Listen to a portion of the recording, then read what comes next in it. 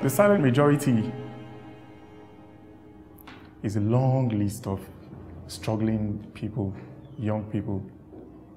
You can just imagine the young girl who goes to motor parks, or the young boy who has to wake up as early as 4 a.m. to sell popcorn or ice cream on the streets, where you have a lot of crazy drivers in Lagos and stuff. It's just a term for any child that is struggling with life, especially talented kids who are in poor communities. They are the silent majority.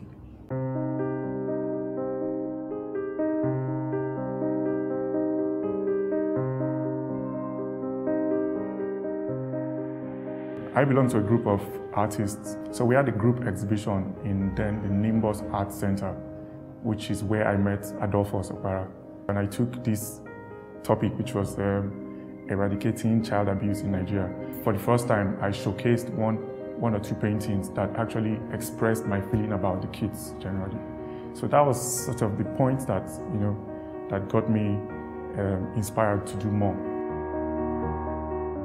The one day I was at CCA, Center for Contemporary Art, somewhere in Yaba, I was just thinking, something just took my mind there. I said, okay, Makoko, I go to Makoko very often, And okay, I've stayed there, I've slept there, like another home for me. This inshallah, we could actually do it there, 2009, I just got a call out of the blues. And I said, inshallah, we have to do this now. So I said, yes, let's go there. And then it took me to this community. The first time I went to Makoko, I was in shock because I couldn't really believe that kind of community existed within Lagos State. There was a permanent stench in that environment.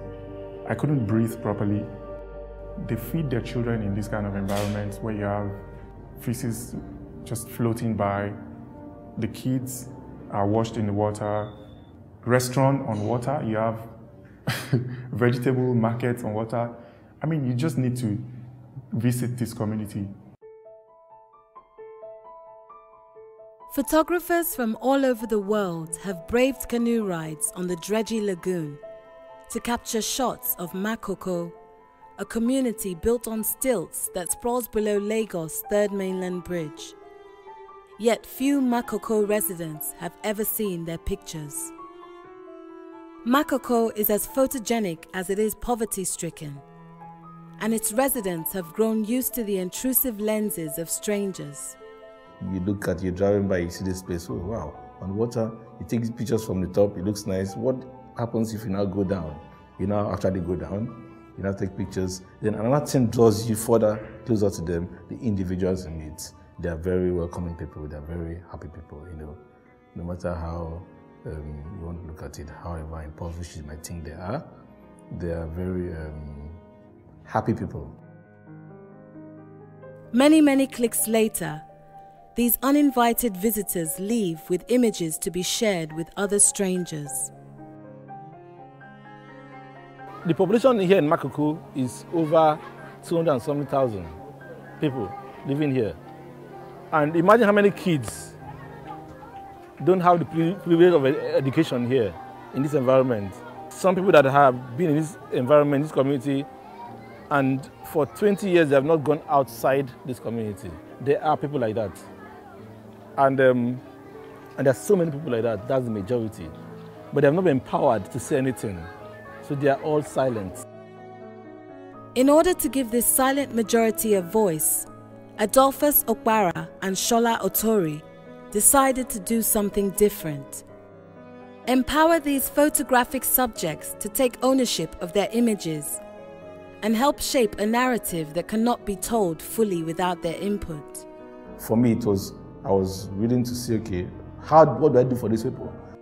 You can only give what you have, It will cost me money to go and buy something I give to people, or go and pay some guy to come and teach them something else, You can be a painter, you can be a photographer, you can still be a carpenter if you want. So it's just about giving them choices, Give them something that will better their life, Like you can teach them how to fish instead of buying them fish, And so eventually we went to the community head who is popularly known as the Bale, and we shared the idea with him, and he was very, very, very happy with, the fact that we wanted to kind of bring something back to his community.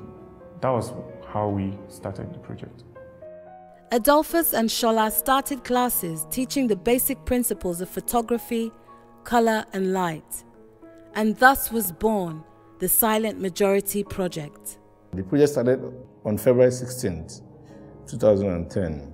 2 hours every Wednesday and Friday it lasted up to September.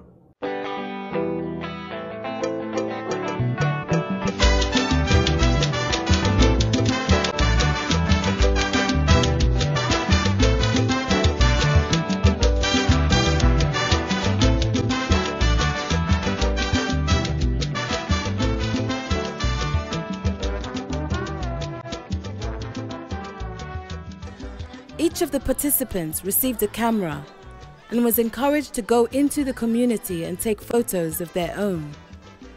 The result is a photo project that gives a fresh perspective of life in Makoko, proving that there are so many untold stories, even in a place so tirelessly photographed.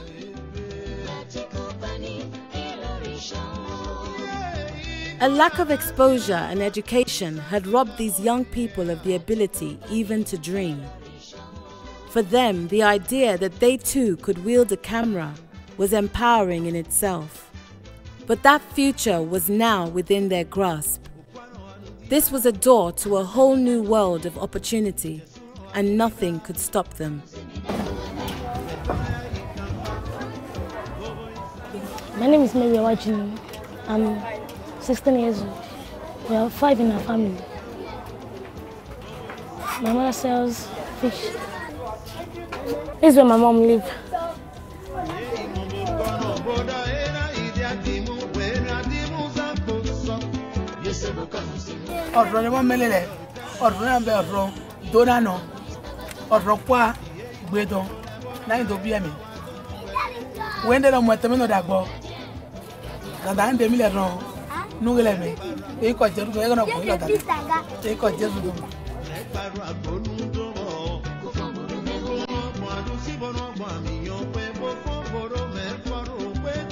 Photography, it teaches me how to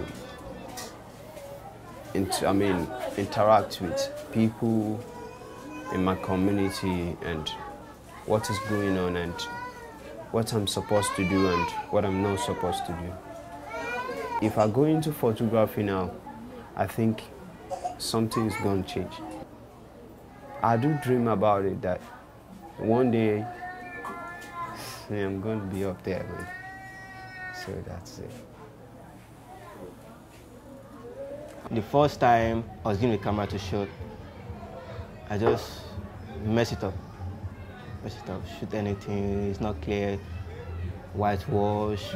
From there I started tuning my camera, the ISO, the speed, and the aperture focus very well. And that's how I get this nice picture.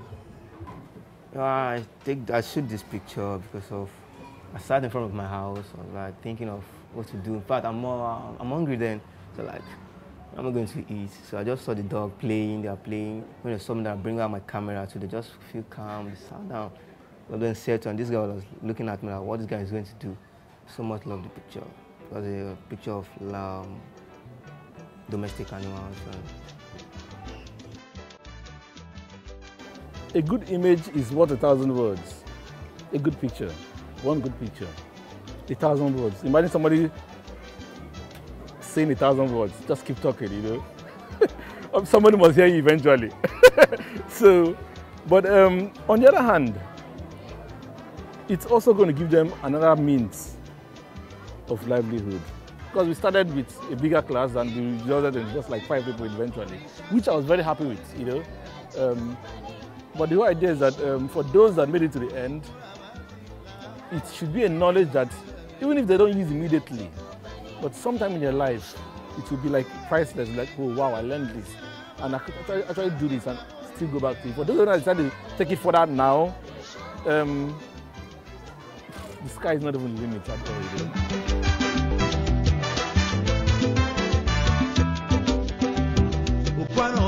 anudida. Anuzemida luene. Jesu anudida. Anuzemida luene. Betole ikanfa.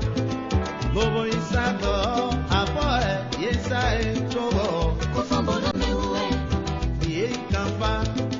Lobo isago. Apoe betonsa togo. Kufombolo mewe. Ye imombo kono boda era idiatimu. Wena dimu zanko so. Yese bukano simunavo. Bukambio do itero kijoe. Ida bukano istabatome. Ye imome bole borona era wadono gbe ebe me bole karo. One morning, I got a phone call at about 10 from Noah, is a brother to the Ballet of Makoko, and he told me that Adolphus, that the government people are here and they're pulling down Makoko, they're pulling down the houses. The place they once called home has now been demolished by the Lagos State government.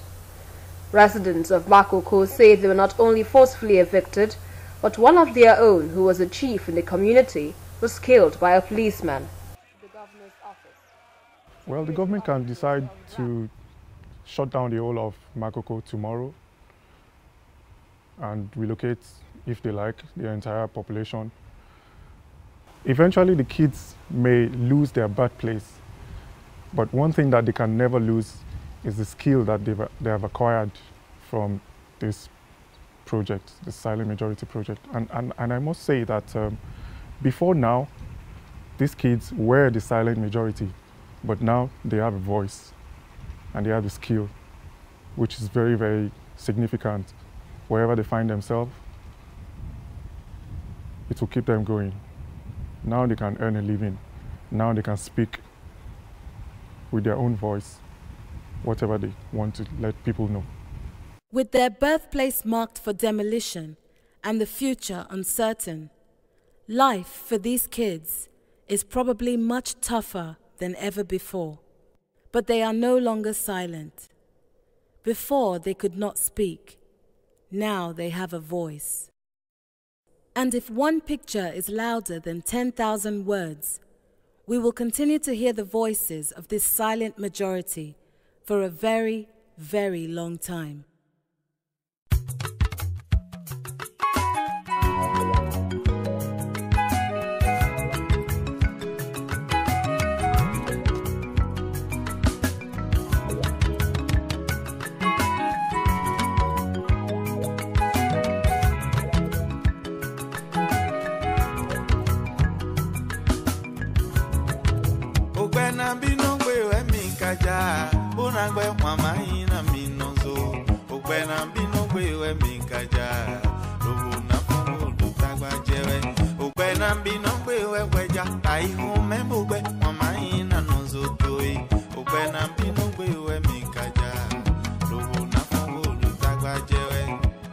Parti de rien pour devenir quelque chose un jour, c'est possible si on le veut.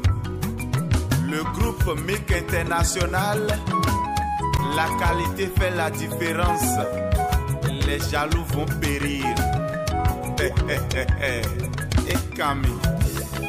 Ogbenambi no gbe weweja dai home mogbe mama ina no zotoe. Ogbenambi no gbe we minkaja. Lobo na fomo lutagba jewe. Ogbenambi no gbe weweja dai home mogbe mama ina no zotoe. Ogbenambi no gbe we minkaja. Lobo na fomo lutagba jewe. E mai nu de utu hanjiro mo. Ohun we viona I hantonko. Me we na we kubo na so chukutodo. Omi gbonu mi mandu peche.